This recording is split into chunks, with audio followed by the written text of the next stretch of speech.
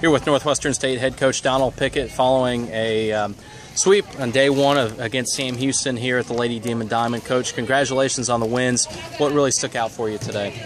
Well, our pitching did a really good job today. Sam's got some good hitters, and we struggled offensively a little bit in the beginning of the day, and we finally relaxed up there and started sticking to our approaches that we want to stick with, and the bats came alive.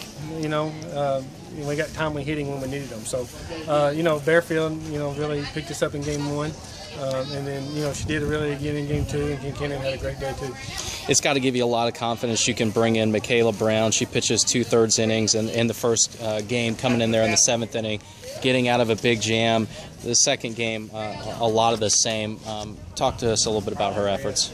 She did really good. We got a lot of confidence in her coming in. She's done a really good job over the past month, coming in the game in some tight spots, and she's getting really confident in that role, and that's really big for us to be able to have another pitcher to throw out there and change up things to keep them off balance. When you look at the heart of this order, really between Kincannon and Bearfield and Jones, who had a big day today, how good is that part of the lineup for you? It's good. Bearfield was hot, and they were trying to throw her off balance and kind of pitch around her a little bit. But it's hard to pitch around when you got good hitters back to back to back.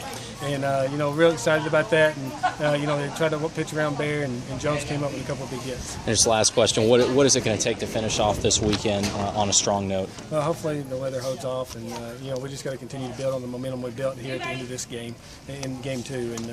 And I think we'll be ready to go. I think the girls are ready to play, and hopefully we can finish strong. All right, Coach. Thank you for your time.